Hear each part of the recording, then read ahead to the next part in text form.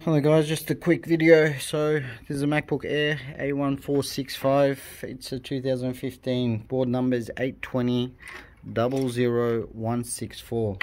So I just want to show you the difference between a non-original charger and an aftermarket charger. So you see the dirty one's the original, this one's the aftermarket. So the aftermarket one is, although brand new, have a look at this. There's a brand new. Brand spanking new. There you go. Sorry, trying to record. So have a look at this.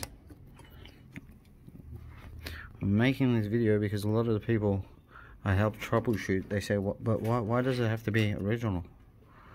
Why I can't use this brand new? It shouldn't. Look, not turning on. Lights there, not turning on. Brand new charger." And then have a look at this one. This one's taped up because it's old. Is it after brand new? Sorry, a used original charger. Bang, first go, done. Fan spin. So I believe it does play around with PMSLP lines, especially batteries not connected. So this is the reason why you always should use 100% original MagSafe charger when troubleshooting your Mac. Thank you.